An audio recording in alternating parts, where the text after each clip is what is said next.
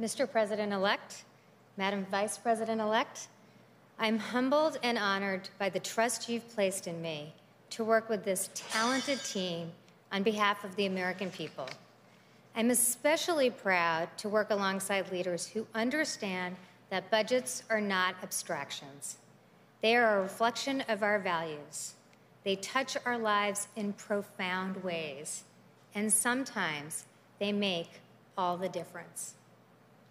Like the Vice President-elect's mother, Shyamala, my mother, Maya, was born in India. Like so many millions across every generation, she came to America to pursue a better life. I was raised in a suburb of Boston, a middle-class kid. But when I was 5, my parents got divorced, and my mom was left on her own with 2 young children and without a job. She faced a choice: return to India, where at a time divorce was stigmatized and the opportunities for her and her children would be limited, or keep fighting for her American dream.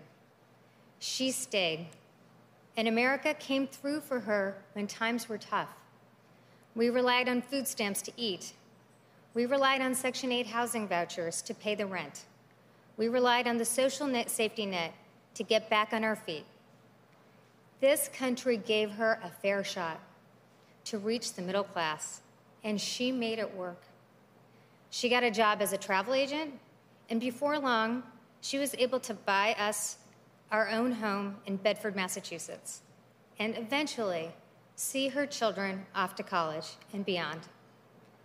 I'm here today thanks to my mother's grit, but also thanks to a country that had faith in us, that invested in her humanity and in our dreams. I'm here today because of social programs, because of budgetary choices, because of a government that saw my mother's dignity and gave her a chance. Now it is my profound honor to help shape those budgets and programs to keep lifting Americans up, to pull families back from the brink, to give everybody the fair chance my mom got, and that every single person deserves.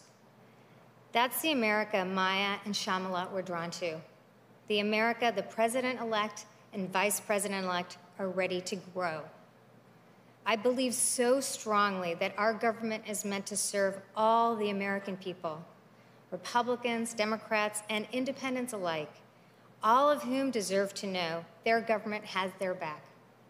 I look forward to working together alongside the dedicated career professionals of the OMB to expand possibilities for every American family.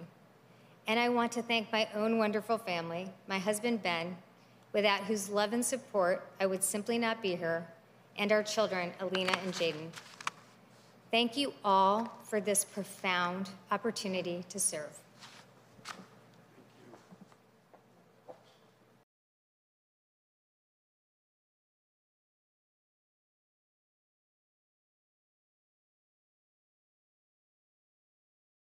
The biggest stories the moment they happen from around the globe. Subscribe to Bloomberg Quick Take now for insight in an instant.